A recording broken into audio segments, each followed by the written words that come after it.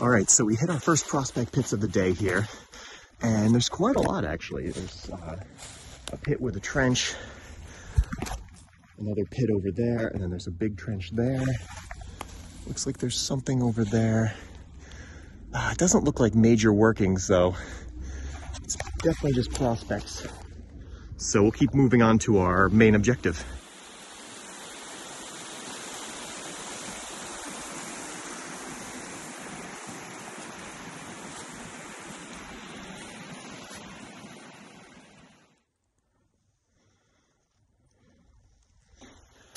All right, so I just hit one of my LiDAR anomalies here, which is a huge tailings pile. And this one actually isn't at it, it's collapsed. So this one, pretty good sized tailings pile, definitely a few hundred feet of tunnel. And there's no way we're digging this one. It's just, there's too much soil erosion. A little foundation there. I mean, this is a good sized tailings pile. This is really nice. But we still have lots more coordinates to check out. So let's see what else we find.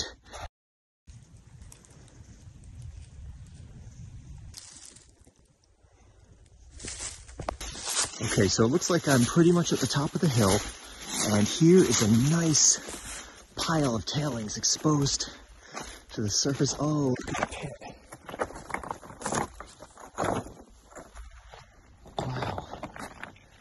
Flooded pit. I was hoping for an adit, but I guess not. It's a pretty nice tailings pile though.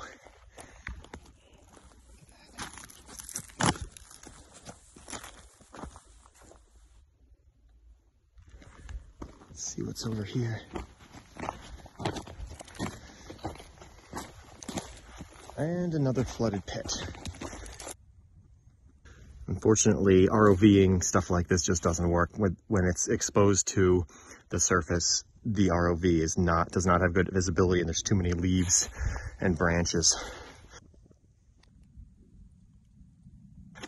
So I actually really enjoy finding these workings that are up at the top of the mountains, because the tailings are usually nicely exposed. There's no foliage covering them, and the shafts are actually really well defined and still somewhat clear. The water's pretty murky, but it's well defined where the shaft was. There isn't a lot of soil erosion because it's all rock. I have one more LiDAR anomaly to check out in this area. All right, so I've just reached the most remote LiDAR anomaly yet, and it's just a little prospect pit.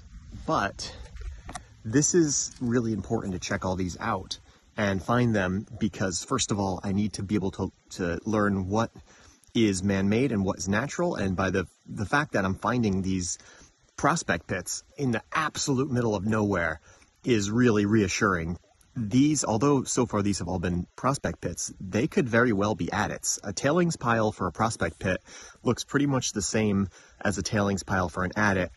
So it's really important to check out every one, because this is pretty far out in the middle of nowhere. There's no trails anywhere near this one.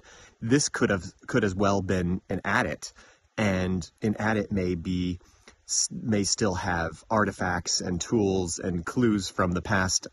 And since it's so far away from trails and really any place where anyone would travel or hunt or walk, it may be a completely untouched site. So it's important to check off all of these LiDAR anomalies, so not only to train my eye to determine what I'm seeing on the maps, to determine what it looks like in real life, but also we may get lucky and find an actual adit that's enterable, then still may have artifacts and tools inside. So you don't know unless you go out and try, and the only way to do it is systematically check off every single LiDAR anomaly from one swath of land and then move on to the next. So I was really actually happy to find this little prospect pit here.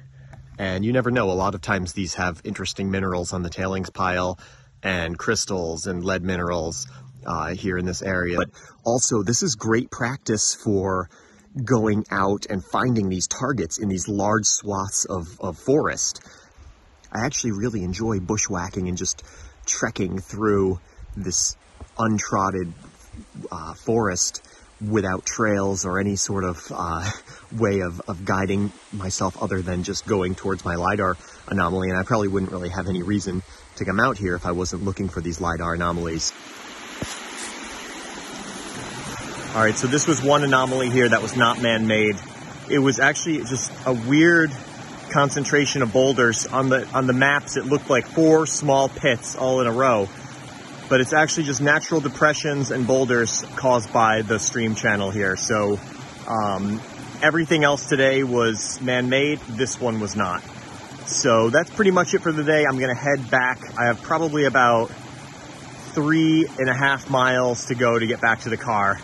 So that's a little bit of a hike. I'm gonna head back now. The sun is just starting to get a little low in the sky. So that's it for the day.